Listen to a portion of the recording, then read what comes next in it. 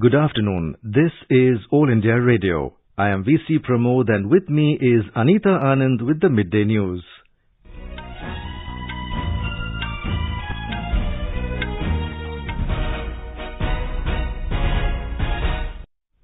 The headlines.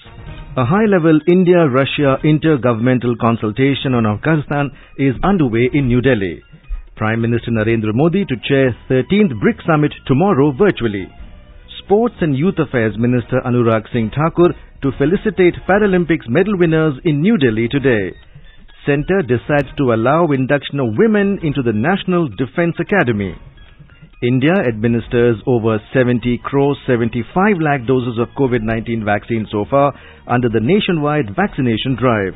Recovery rate reaches 97.48%.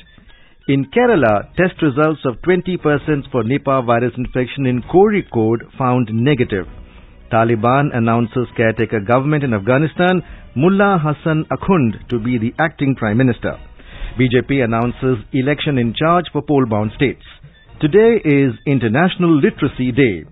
And in US Open Tennis, Canadian Leila Fernandez enters the women's singles semi-finals and Daniil Medvedev reaches men's singles semi-final.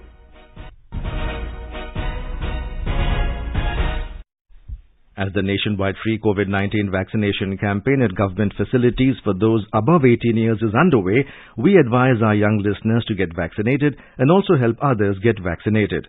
We also advise our listeners not to lower their guard as COVID-19 remains a threat to our health. Please stay at home unless it is essential to go out and continue to follow these 3 simple steps. Wear a face mask, maintain 2 gaz ki duri for social distancing, focus on hand and face hygiene. For any COVID information and guidance, contact national helpline numbers 011-2397-8046 and 1075. And now the news in detail. A high-level India-Russia intergovernmental consultation on Afghanistan is underway in New Delhi. The visiting Russian National Secretary Advisor, General Nikolai Patrushev, is leading his country's delegation, while the Indian side is being represented by NSA Ajit Doval. The Russian NSA will also call on Prime Minister Narendra Modi and External Affairs Minister Dr. S. Jaishankar today. Sources said the 2 countries will review the political, security and humanitarian situation in Afghanistan, activities of terrorist groups including Jaish-e-Mohammed and Lashkar-e-Taiba, threats from drugs and the role of regional countries. The 2 sides will also deliberate on details of Indo-Russia cooperation to meet the current and future threats and measures to assist the crisis-hit country. The consultations reflect the entirely new situation in Afghanistan created by the withdrawal of US forces and takeover by Taliban. They also reflect the desire, importance and potential for significant increase in political and security cooperation between India and Russia in Afghanistan. Both countries share similar concerns on terrorism, especially to ensure that the Taliban adhere to their promises and assurances. The consultations are a follow-up to the telephone conversation between Prime Minister Modi and President of the Russian Federation, Vladimir Putin, on the 24th of last month. The 2 leaders had expressed the view that it is important for the 2 strategic partners to work together and instructed their senior officials to remain in touch on Afghanistan. Prime Minister Narendra Modi will chair the 13th Brazil, Russia, India, China and South Africa summit tomorrow in virtual format.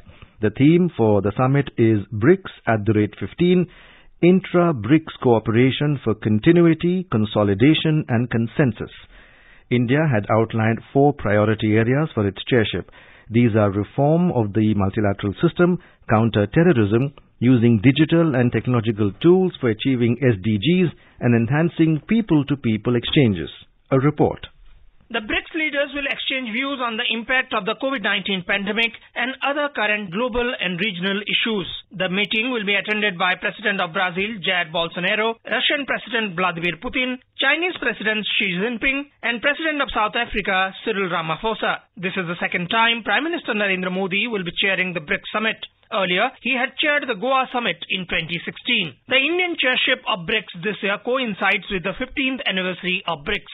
India's National Security Advisor Ajit Doval, President of the New Development Bank Marcus Trojo, the Pro Tempore Chair of BRICS Business Council Onkar Kanwar, and Pro Tempore Chair of the BRICS Women's Business Alliance Dr. Sangeeta Reddy will present reports on the outcome pursued this year under their tracks to the leaders during the summit. Anupam Mishra, AIR News, Delhi.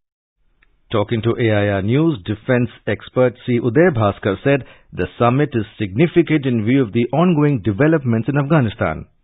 BRICS meeting has a very important deliberation at summit level. I think Prime Minister Modi would be able to steer the discussion as the chair in the appropriate manner about the implications of the Taliban in Afghanistan. And given the fact that Prime Minister Modi himself has alerted the global community about the scourge of terrorism, I think getting some kind of consensus among the BRICS countries would be very valuable, because at the moment Russia and China have indicated that they are more empathetic, the Taliban, than the other members of the Security Council as far as the permanent members are concerned. So I see the BRICS meeting as very important in putting India's own agenda and concerns on the table and seeing whether consensus is possible in terms of the final statement. He also said the situation in Afghanistan is a cause of concern for India as the Taliban-led government is pro-Pakistan. Currently, the political developments in Afghanistan are cause for concern from the Indian perspective. If you look at the current composition of the interim government that has been announced, orientation is very, very pro-Pakistani, and therefore the inference is that they could act in a manner that would be detrimental to India's own core security interests. But broadly, I would say that the composition of the interim government does not accommodate either the non-Pashtun element within the Afghanistan political spectrum, and even amongst those who have been chosen from within the Taliban, my reading is that many of them are of the extreme Taliban ideology, and the representatives in Doha, who seem to be the equivalent of a more progressive Taliban, have not been included. India has administered over 70 crore 75 lakh doses of COVID vaccine so far under the nationwide vaccination drive. Union Health Ministry said more than 78 lakh 47,000 vaccine doses were administered in the last 24 hours. The ministry said 39,114 COVID patients recovered during the last 24 hours, and the national recovery rate has reached 97.48%. Over 70 crore 31 lakh vaccine doses have been provided to states and union territories so far. The vaccines have been given through the central government free of cost channel and direct trade procurement category. More than 8 lakh doses are in the pipeline. Union Health Ministry said over 5 crore 64 lakh balance and unutilized COVID vaccine doses are still available with the states and union territories. In Madhya Pradesh, the work of setting up oxygen plants is being done on a war footing. Out of 190 oxygen plants being set up in Madhya Pradesh, 88 plants have become functional till now. The oxygen capacity of these plants is 45,890 litres per minute. More from our correspondent. Chief Minister Shivraj Singh Chauhan said that state is now self-reliant in the field of medical oxygen. Expressing gratitude to Prime Minister Narendra Modi, Chief Minister said that out of 190 oxygen plants being set up in the state, 102 plants are being set up with the cooperation of the central government. All 190 plants will start functioning by the end of September. Meanwhile, state reported 11 new cases. The number of active cases in the state is 127, while over 4 crore 94 lakh COVID-19 vaccine doses have been administered so far. Pooja Pivardhan, AIR News, Bhopal. In wake of the COVID situation, the West Bengal government has asked district administrations to take more precautions where COVID positivity rate is over 2%. The state has advised the concerned districts to amplify testing and tracing. More from our Kolkata correspondent. The state government has already allowed the puja committees to carry on their preparations for the upcoming festival following COVID guidelines. However, according to healthcare experts, the situation may turn worse if social distancing and other COVID protocol is not maintained properly during the pujas. The state administration has clearly instructed the districts to take proper measures particularly where the positivity rate is beyond 2%. Districts like Darjeeling, North 24 Parganas, Jhargram, Nadia and Jalpaiguri have already been asked to carry on more tests and to expedite the vaccination process as well. Meanwhile, a new protocol for international travelers will also be in force. Along with UK and Brazil, passengers coming from or transiting through 7 more countries will have to undergo RT-PCR test on arrival, irrespective of negative test report and complete vaccination. The newly added countries are New Zealand, Mauritius, Zimbabwe, Botswana, China, Bangladesh and South Africa. Madhuparna Chaudhary for EIR News, Kolkata. Ganesh Chaturthi celebrations will not be allowed at public places in the national capital in view of COVID-19 pandemic. Delhi Disaster Management Authority has advised the people to celebrate the festival at home. The decision has been taken considering the prevailing restrictions on gatherings and congregations and the present situation of the pandemic. In Bihar, fortnight-long Pitri Paksh Mela at Gaya will not be organized this year. However, devotees arriving at Gaya to offer Pindadan will be allowed to perform the rituals in complete adherence to COVID guidelines. The Mela was not organized last year due to COVID. In Kerala, samples taken from 20 persons for testing Nipah virus infection in Kozhikode have generated negative results. With this, samples of 30 persons who came into contact with the 12-year-old boy who died last Sunday due to the viral infection were found to be negative. The results of 21 more samples are expected today. State Health Minister Veena George told media persons that 10 more admissions were made last night, taking the number of persons currently kept under isolation at the Kozhikode Medical College Hospital to 68. She said the health condition of all those admitted in the hospital is stable. The minister said as per Nipah protocol, the area can be termed virus-free 42 days after the last reported case. BJP has appointed Union Minister Dharmendra Pradhan as the party's election in charge for the upcoming Uttar Pradesh Assembly polls. Union Ministers Anurag Singh Thakur, Arjun Ram Meghwal, Shobha Karanjale and Annapurna Devi, along with 3 other BJP leaders, have been made co-in-charges for poll affairs in the state. The party has also divided the state into 6 regions and made separate in-charges for the organizational work. Union Minister Prahlad Joshi will look after the poll affairs in Uttarakhand, assisted by 2 co-in-charges. For Assembly elections in Punjab, Union Minister Gajendra Singh Shekhawat will be the in-charge and Union Minister Hardeep Singh Puri and Meenakshi Lekhi will be the co-in-charges. The party has named Union Minister Bhupendra Yadav to be in charge of Manipur Assembly elections. He will be assisted by Union Minister Pratima Bhaumik and Assam Minister Ashok Singhal. Former Maharashtra Chief Minister Devendra Fadnavis has been made in charge of Goa Assembly polls and Union Ministers G. Kishan Reddy and Darshana Jardosh will be the co-in-charges. The central government today informed the Supreme Court that it has taken decision to allow induction of women into National Defence Academy (NDA). The government said the decision was taken in consultation with armed forces. Additional Solicitor General Aishwarya Bhatti informed the Apex Court of the decision. The court proceeded to record the same and posted the case for further hearing on September 22. The top court on 18th of last month ruled that women be allowed to face the NDA entrance exam for gaining commission as officers in defence services. With this, not only have the doors been thrown open for women to gain permanent commission in the Indian Army, Air Force and Navy, the decision has long-term ramifications regarding the future of women in the armed forces. You're listening to the Midday News on All India Radio. A reminder of the headlines before we move on. A high-level India-Russia intergovernmental consultation on Afghanistan is underway in New Delhi. Prime Minister Narendra Modi to chair 13th BRICS Summit tomorrow virtually. Sports and Youth Affairs Minister Anurag Singh Thakur to felicitate Paralympics medal winners in New Delhi today. Centre decides to allow induction of women into National Defence Academy. India administers over 70 crore 75 lakh doses of COVID-19 vaccine so far under the nationwide vaccination drive. Recovery rate reaches 97.48%. In Kerala, test results of 20 persons for Nipah virus infection in Kozhikode found negative. Taliban announces caretaker government in Afghanistan, Mullah Hassan Akhund to be the acting Prime Minister. BJP announces election in charge for poll-bound states. Today is the International Literacy Day. And in US Open tennis, Canadian Leila Fernandez enters the women's singles semifinals and Daniil Medvedev reaches in men's singles semifinals. For quick news updates round the clock, follow us on our Twitter handle at AIR News Alerts.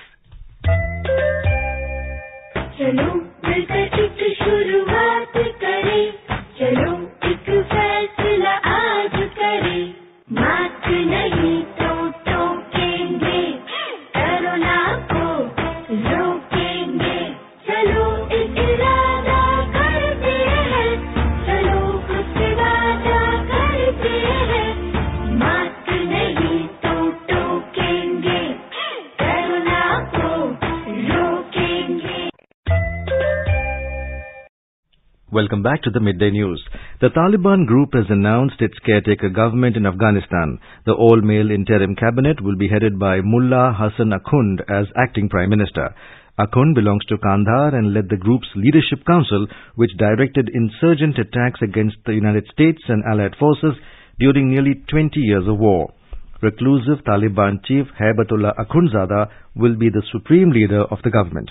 While sharing details of the caretaker cabinet at a news conference in Kabul last evening, Taliban chief spokesperson Zabiullah Mujahid said all the appointments were in an acting capacity and that the heads of various other ministries will be appointed soon. Haryana government has extended the suspension of internet services, all SMS services including bulk SMS services except banking and mobile recharge services, and all dongle services except the voice calls in the district of Karnal till 11:59 p.m. today in view of Kisan protest in Karnal. The orders by Department of Home Affairs said, as per reports from Additional DG of Police, CID, the situation in Karnal is still volatile and further intensification of farmers' protest is expected, which may adversely affect the public safety and law and order situation in the district of Karnal. The government said the telecom services are being further suspended because rumors and misinformation on social media platforms may mobilize the agitators and demonstrators, leading to deterioration of law and order situation in the district. The centre has constituted a task force to improve internet connectivity in Karnataka. The Electronics and Information Technology Ministry's task force, consisting of officers of National Internet Exchange of India and Software Technology Parks of India, will visit each district and meet people over the issue. They will also visit state government officials and submit a report to Minister of State for Electronics and IT, Rajiv Chandrasekhar.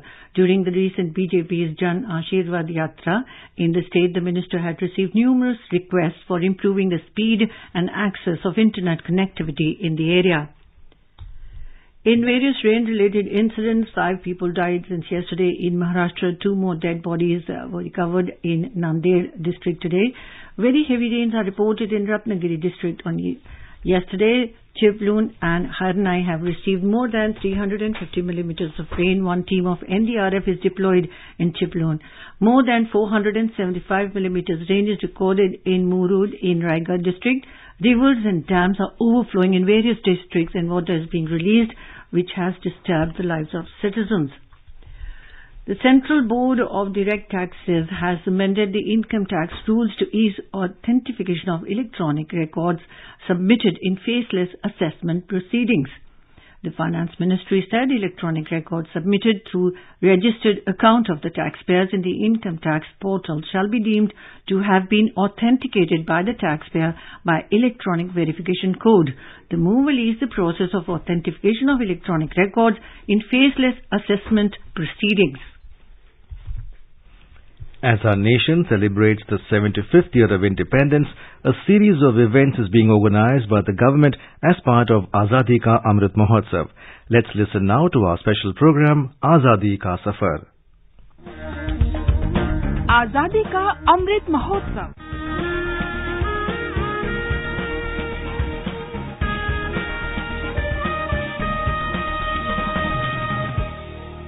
Azadi Ka Safar with AIR News. India's glorious fight for freedom is one of the greatest struggles the modern world has ever witnessed. AIR News brings you a glimpse of the valiant struggle every day.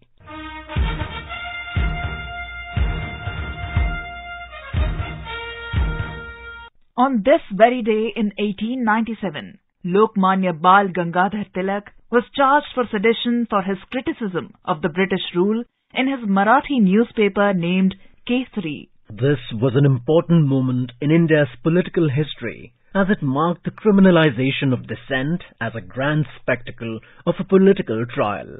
Tilak was charged for the publication of two texts, Shivaji's Utterances, a poem, and an unsigned report on the June 1897 Shivaji festival, at which Tilak spoke. In 1897, Chapekar brothers shot dead two British officers, namely the collector of Pune, Mr. Rand, who was responsible for the plague measures, and a young military officer. This incident caused intense indignation among the Europeans and in the British government of India. It was pointed out that the murders of the two officers were the direct result of the incitement caused by Tilak's speeches and articles.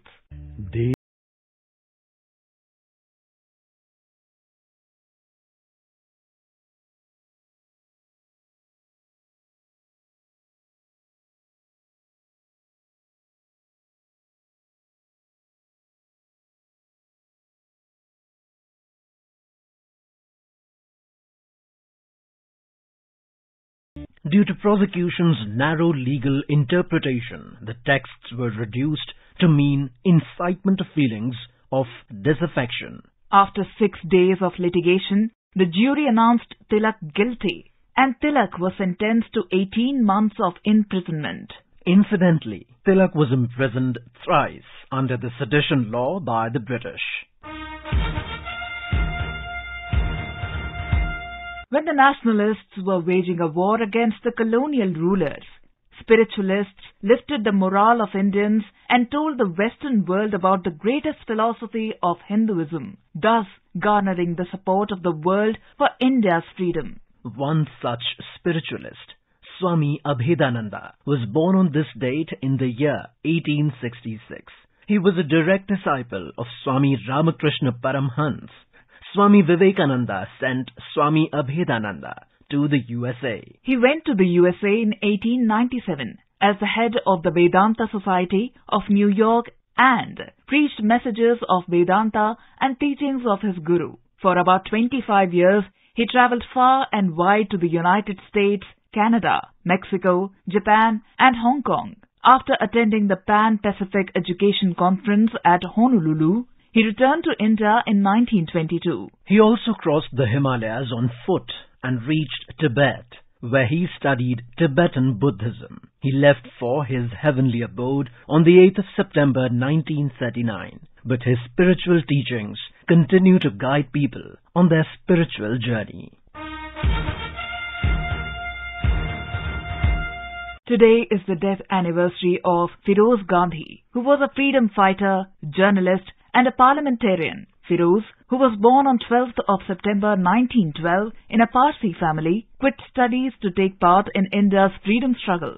He was imprisoned in 1930 along with Lal Bahadur Shastri and was lodged in the Faizabad jail for 19 months.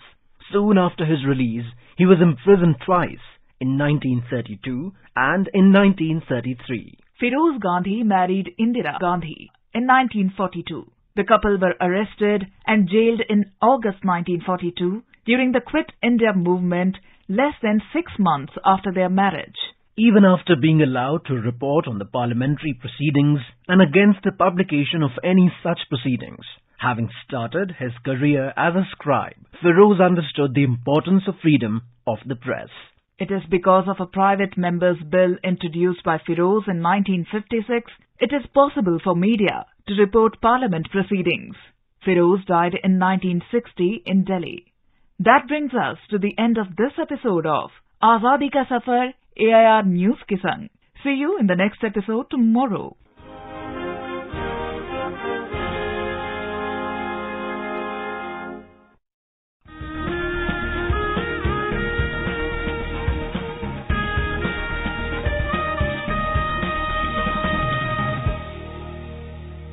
स्वाधीनता संग्राम के वे निशान जो साक्षी हैं हमारे सेनानियों के संघर्ष और बलिदान के। आकाशवाणी समाचार ला रहा है विशेष श्रृंखला निशान। हर बुधवार को शाम 4:45 पर कार्यक्रम परिक्रमा में FM गोल्ड 100.1 मेगाहर्ट्ज पर।